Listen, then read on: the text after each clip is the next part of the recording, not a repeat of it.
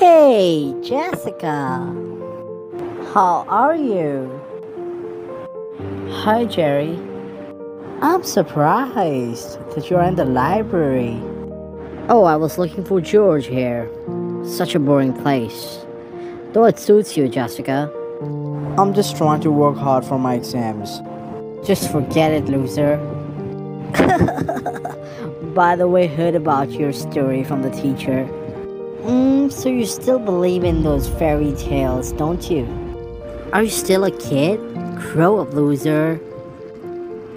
Don't call me loser, Jerry. Mind your own business. That's what you are, loser. Fine, Jerry. I'm not here to argue with you. Okay, fine, I'm loser.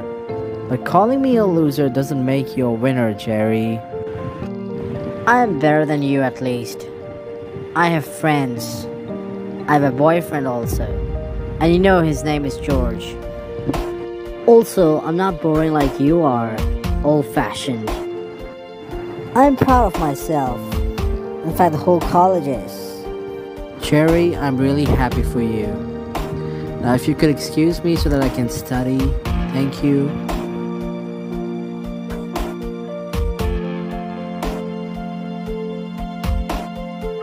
I have a secret, Judy.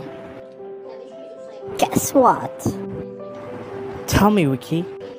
George asked me out. He was flirting with me. He told me that I'm the most beautiful girl of this college. Oh my god, really? What did you say then? You know very well, Wiki. The self-perceived queen, Jerry. She's going to kill you if she found out. Who cares? Besides, George told me that he's going to tell Jerry about all that. And I think he's going to dump her. Let's see how it goes. I think we should order something. I'm starving like crazy. George doesn't like me? Disgusting, George. I feel so broken. I can't believe this. How could he do this to me?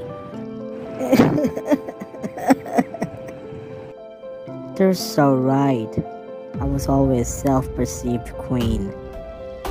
I was always boastful about myself. I'm a self-conceited boastful. But today I found out I'm a real loser.